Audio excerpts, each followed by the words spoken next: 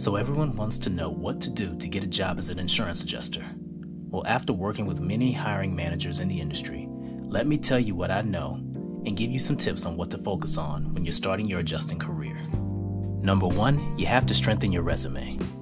So you naturally want to tailor your resume to your adjusting skills, but what if you don't have any adjusting experience? Well, what you want to do is focus your resume on any customer service, time management, and organization skills.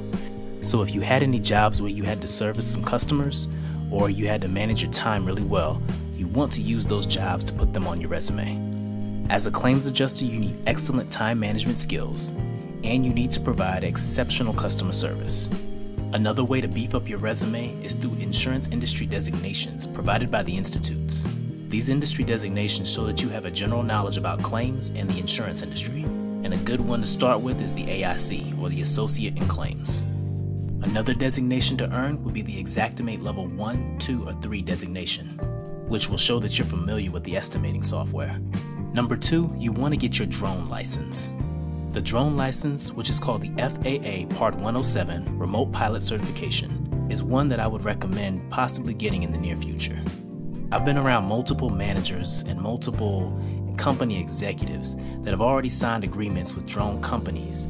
Since insurance companies are already using this technology, you want to be certified so that you're picked up to be able to perform these type of inspections.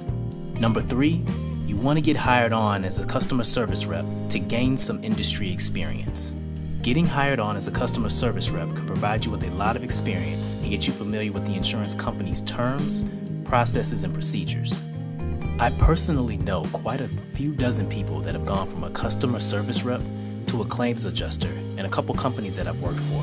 And this is all because they've gained experience in the call center, learned a lot about the claims adjuster lingo, their policies and procedures, and that was able to help them to transfer into a claims adjuster type role. Some companies, when there's a large storm or a catastrophe event, they will give additional non-licensed adjusting duties to some customer service reps. And that's a good way to get some experience to put on your resume. Working as a customer service rep in an insurance company or in an independent adjusting firm is a good way to get first dibs on staff adjuster jobs or positions, and also to build relationships with managers in the insurance industry. A lot of independent adjusters leave their current positions for either better offers or they're just too burned out to continue. So being a customer service rep can give you first access to a lot of those adjuster jobs. These are just some tips to help you with your job search and becoming an insurance adjuster. If you liked the video and you found it informative, share it with somebody who can use the help. Subscribe to the channel, and thank you for allowing the Insurance Quotient to keep you informed.